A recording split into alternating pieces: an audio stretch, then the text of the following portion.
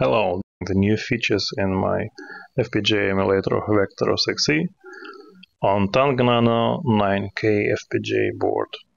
Tang Nano 9K is an entry-level FPGA board which is pretty popular these days. I recommend you check it out. If you're into more advanced stuff, there is also Tang Nano 20K, which is awesome, but there is no Vector-06c for it just yet. And for the 9K, there you go, there is one. What you are seeing now is a multicolor effect, which is a very quick flickering between two fields. So it's 50 FPS and my phone can't film that properly. I made multiple attempts of filming it with my other camera, which has 25 and 50 Hz modes, but you cannot really film this flicker anyway. What I wanted to show with it, and I can't, is that thanks to full control of this LCD panel, I can have proper 50 Hz refresh rate, something which is sometimes very difficult to achieve on modern displays, like in a software emulator, for example. Okay, so let me show a few things that I have recently implemented. One of them would be loading of WAV files, which was one of them. I will show something probably shorter for this video, because loading from tapes, as you remember, sometimes takes quite a long time. So this is a very short demonstration. It also shows every possible color using a raster effect. You cannot really display this using a bitmap, but you can program the beam as it scans the screen. And we can also try something bigger using a turbo loader. A turbo loader is developed relatively recently, and it allows loading from, for example, from a computer or from a file. It works on the real Vector-06c, and now it works from a WAV file in this FPGA version. So it was actually a larger file, but it loaded this quickly because the speed is like 11,000 bps or something.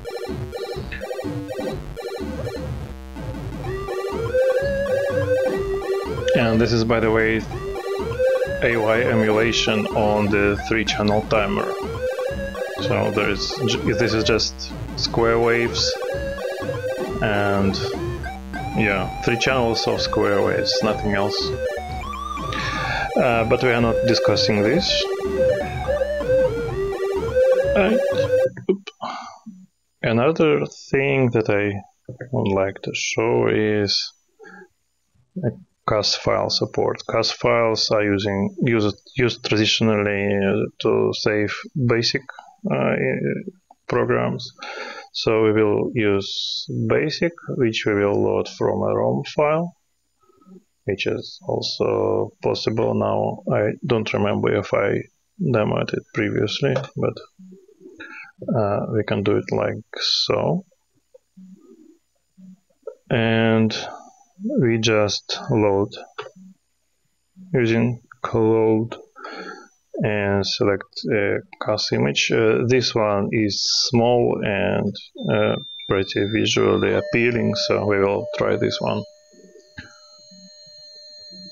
It's a Mandelbrot set calculator, which is just an ASCII, so the resolution is low and it runs relatively quickly. So Vector has two main branches of BASIC for it. One is this one, which is pretty special. It's different to most other BASICs that I know, and it supports the features of Vector really nicely, which you cannot really see in this program probably, but I will show a different one later. And another one is called Basic Cravette, which is ported from a different computer of probably the same era at least. It's also an 8080 based 8-bit computer, but it wasn't as popular. It was mainly developed for the schools, so it's probably a little bit like BBC Micro or something. And that version of BASIC, it has 64 characters per screen, so it uses a high resolution mode, and it looks pretty and kind of more professional with 64 characters in line. So I really dig it, but it's not as good in some regards. It does not support the graphics and sound. I mean, it supports the graphics and it supports high resolution graphics, which is really good, but not the full color one. This version was more popular.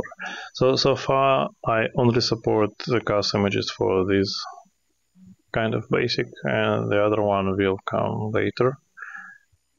One of the problems is that there is not really a lot of CAS files for that other version of BASIC, but they